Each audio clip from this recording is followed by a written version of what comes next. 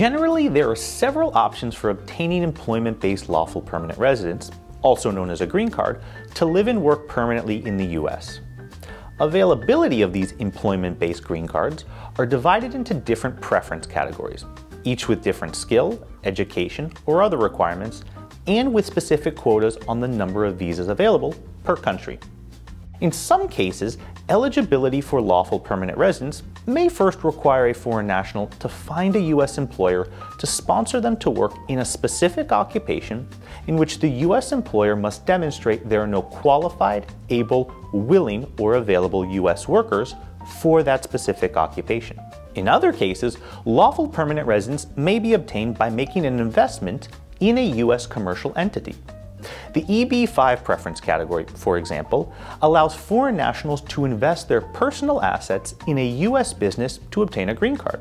Generally, there are two investment options, depending on where the business is located, with the lower investment amount being used if the business is located in a high unemployment or rural area.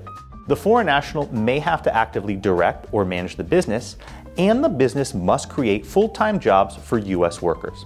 A foreign individual's nationality can significantly impact the wait time in the EB-5 process. But once all of the requirements have been met and approved by U.S. Citizenship and Immigration Services, the EB-5 applicant, their spouse, and children under the age of 21 can obtain U.S. lawful permanent residence. Determining the immigration strategy for obtaining U.S. permanent residence depends on your particular circumstances, which is why it's important to speak with a knowledgeable immigration attorney that can help you navigate the process and prepare a strong application to ensure the greatest chance of success for you and your family.